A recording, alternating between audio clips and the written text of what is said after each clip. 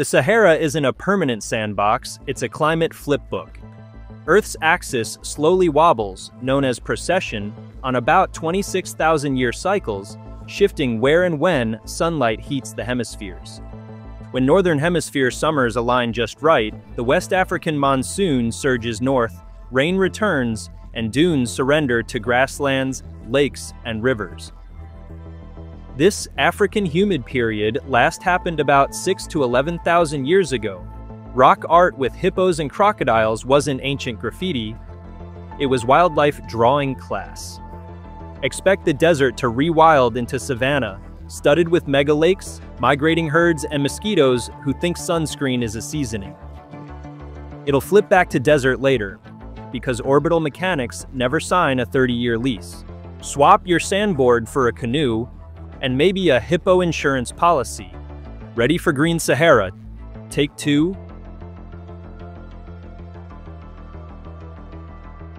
Earth's magnetic field is a lava-powered mood ring. Deep in the core, swirling liquid iron drives a geodynamo that sometimes stutters and reverses. North becomes south, compasses throw tantrums, and maps go out of fashion. The last full reversal, 780,000 years ago, didn't end life. It just made paleomagnetists very happy. Reversals likely unfold over thousands of years, with the field weakening and sprouting multiple poles like a hedgehog. Consequences: harsher space weather for satellites and power grids, higher radiation at aviation altitudes, and GPS behaving like it's had 2 espressos too many. Today's South Atlantic anomaly hints the field's not perfectly symmetrical, more dad bod than six-pack. Civilization survives, your compass app cries. If your fridge magnets start pointing south, maybe don't rely on them anymore. Meet Gliese 710, a small orange star cruising toward a hair-raising flyby about 0.06 to 0.07 light-years, approximately 13,000 astronomical units, from the Sun.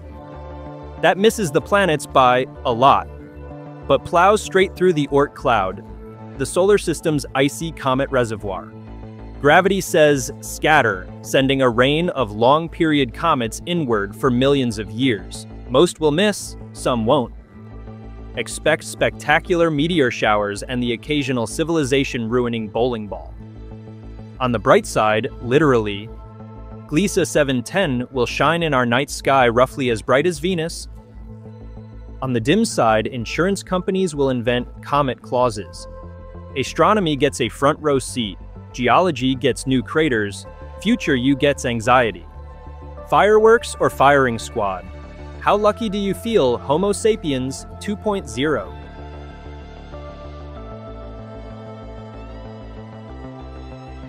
Betelgeuse, Orion's red supergiant drama queen, is living on borrowed hydrogen.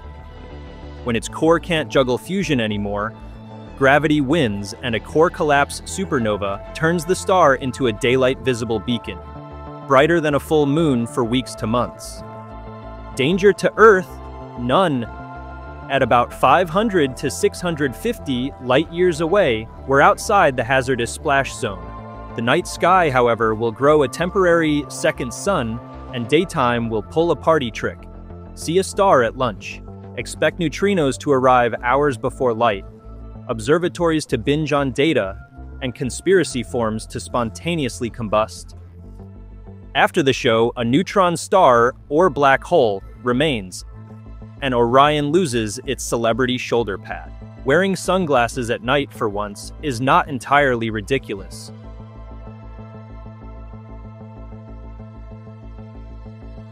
Phobos, Mars's inner moon, orbits so close it's basically trespassing. Tidal forces are dragging it inward by centimeters per year. Cross the Roche limit and the potato-shaped rubble pile shreds into a dusty, rocky ring. Simulations suggest a wide, faint halo could persist for tens of millions of years, subtle from Earth, jaw-dropping from the Martian surface, where bright arcs would slash the sky at dawn and dusk. Deimos, the chill outer sibling, stays intact. Phobos goes full confetti cannon. Future colonists will get postcard views and non-stop geology homework as debris sifts down. Mars. No oceans, weak air, stunning jewelry. Move over, Saturn. The red planet has new bling. A Phobos confetti party equals rings. Cleanup not included. Next stop, Saturn's accessories, currently in their going out of style era. Saturn's rings look eternal, they're not. Micrometeoroids dirty the ice, sunlight charges dust, and the planet's magnetic field funnels material inward as ring rain that literally falls into Saturn's atmosphere. Add collisions and sputtering from moon geysers, and you've got a slow-motion drain. Best estimates put the show's end on the order of about 100 million years, give or take several awkward zeros. Translation: humans evolved during a rare sparkle window and immediately invented telescopes to gawk at it. Nice timing, species. Future skywatchers may see a pale, banded gas giant with only ghostly ring remnants. Saturn without rings is like a lion without a mane, still majestic, less glam. Enjoy the cosmic hula hoop while it lasts. Blink and the crown is dissolved into the planet. Plate tectonics never sleeps, it just slow cooks. Over a few 100 million years, continents drift back together into a new supercontinent, often nicknamed Pangaea Ultima. Another possible title is Pangaea Proxima. Geology loves a reboot. Collisions raise mountain chains that make the Himalayas look modest, while subduction zones and superplumes spike volcanism. Pack in higher solar luminosity and vast continental interiors far from oceanic AC, and you get lethal wet bulb temperatures where sweating doesn't work. Coasts become refuges. Inland turns into a convection oven with thunder. Biodiversity, craters, desert sprawl, and saying it's a dry heat becomes a war crime. Civilization, if it's still a thing, hugs shorelines and underground real estate. Ready for Pangaea, the reunion tour, now with fewer mammals.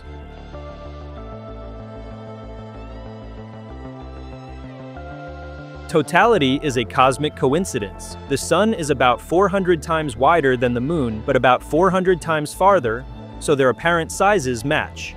For now, tidal friction slows Earth's spin, and the moon pays by drifting 3.8 centimeters farther each year. Fast forward about 600 to 650 million years, and the moon's apparent diameter shrinks just enough that it can't fully cover the sun. Annular ring of fire eclipses survive. True totality retires. The eerie midday night sky with planets and corona blazing. Collector's edition, already mint condition rare. If you saw April 8th, 2024, congratulations. You caught the deluxe cut. Future astronomers will envy our goosebumps. Farewell, blackout. Hello, permanent ring of fire. Craving spectacle? Wait till the night sky spans the whole sky, literally.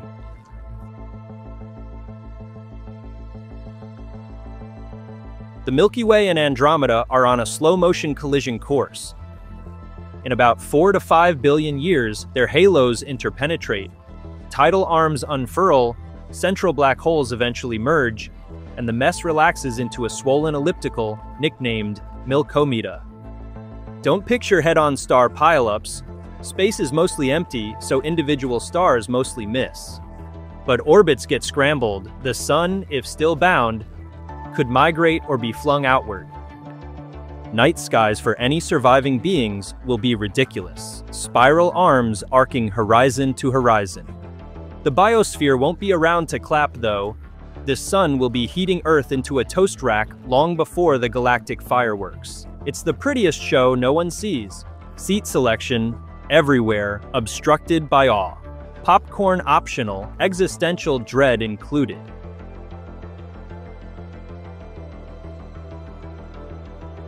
Hydrogen runs low, the core compresses, the outer layers balloon. The sun swells into a red giant more than 100 times its current size, roasting Mercury and Venus and either engulfing or sterilizing Earth. Long before that finale, within about 1 billion years, rising solar luminosity likely evaporates oceans and shreds the climate. At peak drama, the Sun sheds its outer layers into a glowing planetary nebula, while the core becomes a white dwarf the size of Earth with the mass of the Sun. No fusion, just residual heat fading for trillions of years. Our solar system ends not with a bang, but with a glamorous smoke ring and a cosmic paperweight. Sunscreen SPF, why bother? Bring marshmallows, and by marshmallows, I mean goodbye. Dark energy drives accelerated expansion, pushing distant galaxies beyond our cosmic event horizon. Given enough time, on the order of about 100 billion years, the cosmic microwave background redshifts so long that no detector can catch it, and almost all galaxies outside our local group slip from view. Future astronomers marooned in a lonely island universe will infer a static, eternal cosmos. Big Bang? Never heard of her. Nucleosynthesis, expansion, and dark energy, without multiple lines of evidence, they vanish into philosophical fan fiction. Science becomes archaeology in the dark, and the universe's origin story turns into a whisper lost to distance. The irony is that we currently see and know more about the cosmos than our descendants will ever be able to ascertain. It's like deleting your search history, except it deletes you. Ready for the universe's ultimate Irish goodbye? If this felt like a cosmic spoiler reel, perfect. Drop a like, tell me which apocalypse you'd pre-order, and subscribe to CosmoBinge. We time travel so you don't have to. Calories burned, 0. Minds blown, several.